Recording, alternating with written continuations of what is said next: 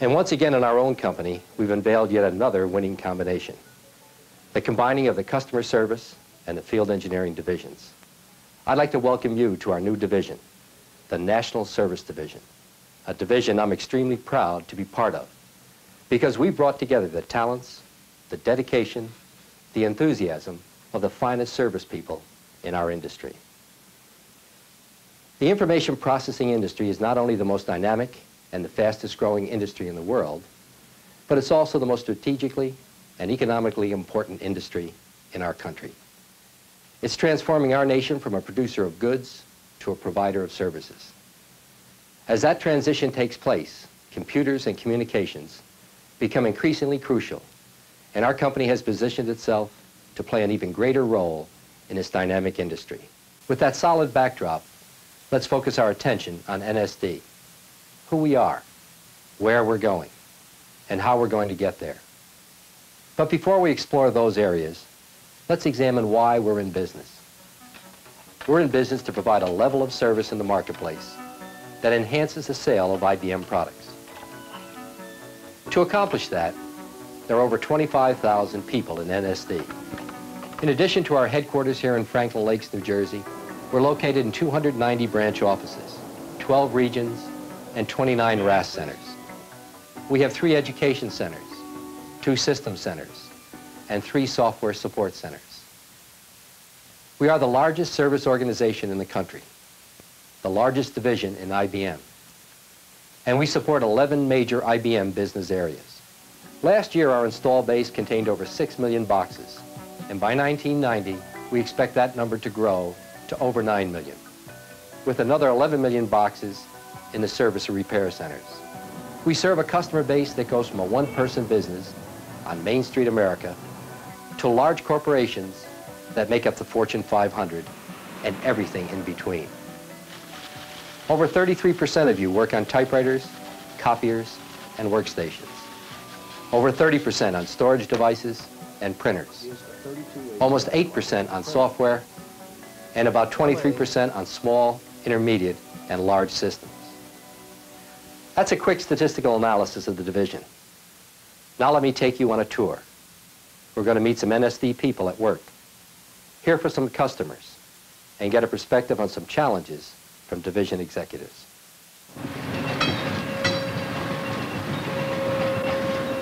Customer Service Rep Eileen Conklin heads into an NSD territory that includes hundreds of IBM typewriters in New York's Westchester County. The territories around here are very rural, a lot of space between calls. You have a lot of very small businesses, generally an office with 1 machine or 2, a typewriter and a copier. It's usually very picturesque. The people are very friendly, and you don't have some of the big business, all right, come fix the typewriter and leave type of attitude. They're interested in what you're doing, how you got to do what you're doing. You find all kinds of interesting types of businesses that you won't find in your standard city. Well, the DIN, doesn't mean it's the East German equivalent. It just means it's West. Do you want me to demonstrate what I named? Sure. We are consulting metallurgical engineers, and our stock and trade are reports. We issue detailed reports that answer the question, why did it break? Why did it corrode? They have pictures, they have tables, and each one is custom made. So if that typewriter goes down, we can't put out our report. The typewriter is the key to our work, and the service that we've had from you people is excellent. In New York, the NSD Eastern Region is headed by Vice President and Region Manager Jerry Riley. The customer is going to be looking for a single service focus that they can go to somebody in IBM and get a service problem resolved. 15 minutes on this calendar next week sometime. We will be shipping to our customers products in the hundreds of thousands and millions. The so-called HVLC, the high volume, low cost products, will be, just very, very numerous. And some will be standalone, but many will be connected. And once connected to a network, it's imperative that we are able to provide the customer a single focal point, if you will, for their service needs. Having a separate division name and a separate division number puts a barrier that is a fairly substantial barrier because you have two essentially different systems of operation. With that barrier gone, you have a situation where branches will be able to cooperate a lot more for the good of the division as a whole. One of the things I emphasized when I came into this job shortly after, we had a meeting with all of the branch managers, and I asked them that what they ought to do is have a buddy system, that they ought to put aside a couple of hours a week, go sit down with their neighbor from either FE or CS, and review how they do business. One day you're two divisions, and the next day you're one division. But at the field level, where the people are taking service calls and handling the administrative duties in a branch office, the change is more evolutionary. I think the typical approach of a CE or a CSR, as well as a first line manager or a branch manager in service, is that the deed is done, let's get on with it. Sure, there'll be churn and there'll be change, but we thrive on it. And my view is that if I had to trade places with anybody, I'd like to trade places with a CE or a CSR. In Muskegon, Michigan, an ambulance races to save the life of an accident victim. Its destination, the emergency room of Hackley Hospital. This Hackley currently room, a 28-year-old male, no position, patient involved in a 1050 motorcycle, landing on his head.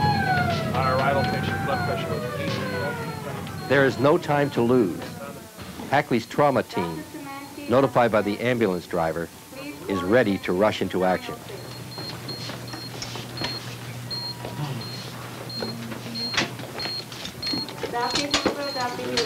Please call the administrator's office. Lori? Yeah. Did we get blood gases, 4 units, type and cross? Of crucial importance are emergency procedures ordered by the doctor and relayed through a display terminal to other departments in the hospital. The terminal is just one of 165 IBM devices connected to a System 38.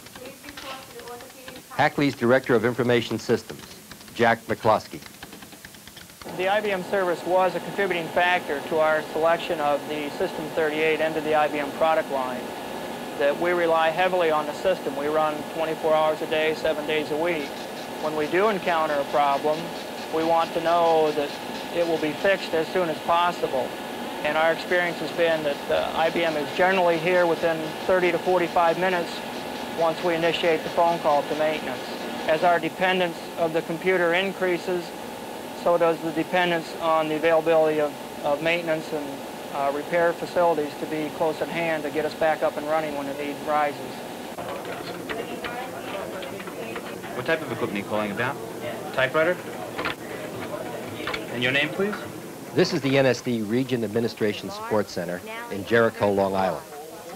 Joe Black, Director of Administration, with responsibility for the overall efficiency and effectiveness of NSD administration, is here getting a first-hand view of this operation. How many calls do you handle a day, just say on average? An average of 170.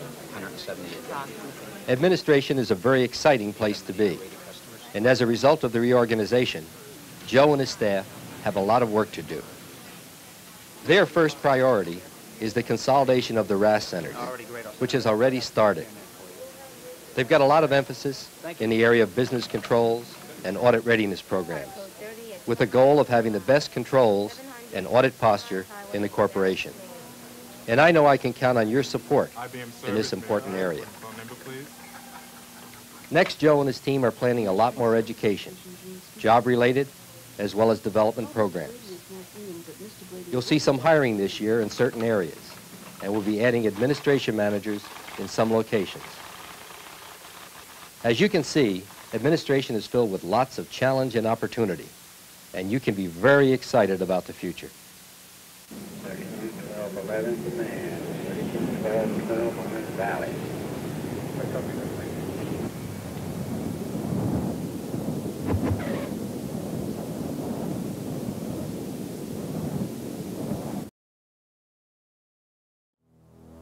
Rockwell International, designer and manufacturer of the world's only reusable spaceship, the Space Shuttle. Here in a hangar in the California desert, a new shuttle is being built.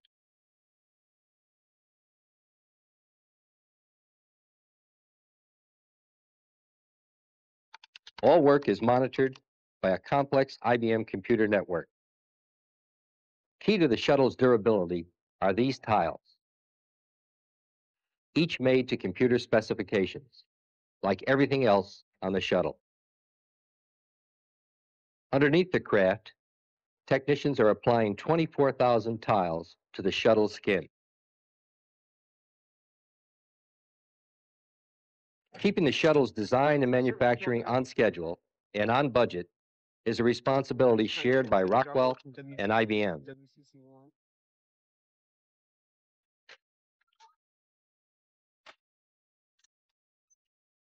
Rockwell's manager of information systems operations, Dick Kerner. Maintenance is the key. The systems must be reliable and they must be up. If we have problems, the response has to be almost instantaneous. Our experience with IBM in their ability to deliver the kind of maintenance service we need has been excellent. The impact of a major outage would be widespread and it would be catastrophic. The systems must perform. We measure those things in terms of minutes and hours. In fact, it is our calculation that an outage of an hour will cost Rockwell well over $100,000 in lost computer production. For the corporation, there's probably no way to calculate the loss. We have extremely high quality standards. We couldn't put a shuttle in the air without just perfect precision and every use of high technology that we can manage. We expect that IBM, as our partner in that effort, has to achieve those same standards of quality. And where we used to talk in terms of 98% reliability and uptime, we're now looking at almost 100% uptime. Came to it, I guess they could use what's in the book here.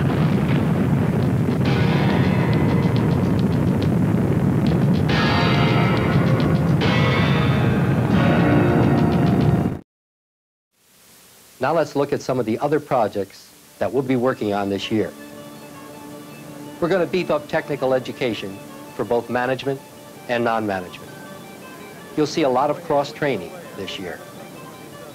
We've got a lot of work to do in information systems, and that's well on its way. I put a special group in place, and they're reporting to me weekly on their progress. We've got a lot of work to do in the area of business controls, and I'll be paying particular attention to this area. Security will be another one of my key focus items. Security is everybody's business. And finally, quality. We've made tremendous progress, but let's not become complacent. This is not just a program. It's got to be ingrained in each and every action that we take, each and every day. So let's continue to keep quality first and strive to meet our goal of error-free service to every customer, every time. Those are our key focus items and projects for the year. Of course, that list is not complete. It doesn't include everything, but it encompasses most of the major items. Let's not be overwhelmed by the work to be done. We've got a lot of time, but more important, we've got the best people in the industry and the most creative talent available, which makes me very confident that we'll accomplish our mission in a planned, orderly, and thoughtful fashion. Productivity in your division has been really extraordinary, and I expect it to continue to be that way because the technology permits it and the people are smart enough and creative and ingenious enough to exploit it to the hilt. And with this new amalgamation of all the resources that all of our service resources in one single place gives you the flexibility to exploit it with ease without any organization bound. We have the winning combination, so let's make it a great 1985.